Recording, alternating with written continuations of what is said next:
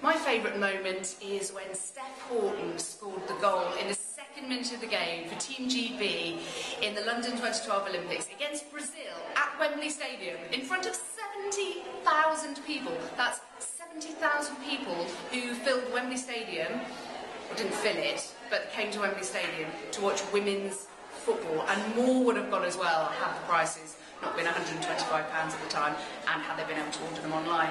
But still extraordinary, and the moment she did it, I was actually caught on camera by the BBC. I thought the camera was off. So embarrassing, went absolutely nuts, up and down, up and down, up and down, hugging the cameraman, punching him in the ribs as well.